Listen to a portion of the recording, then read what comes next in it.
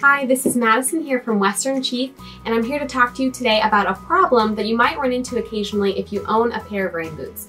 And this is called blooming. Blooming occurs with rubber products when insoluble particles rise to the surface and create a kind of milky and filmy look on the surface of your rubber boots. Don't worry, there's a quick fix for this, and I'm going to go ahead and show you how to do that today.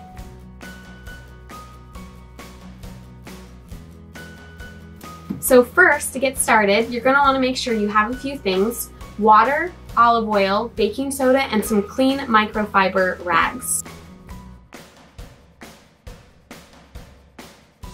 Step 1 is cleaning your rain boot, and we recommend using baking soda and water to exfoliate the surface of your boot and remove any particles that might rest on the surface.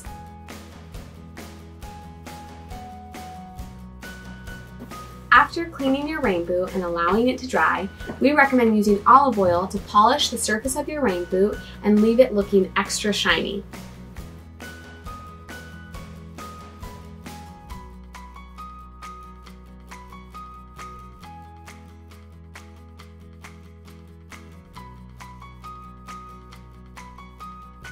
Once you've finished polishing the surface of your boot, you're all set and ready for any rainy day that might come your way.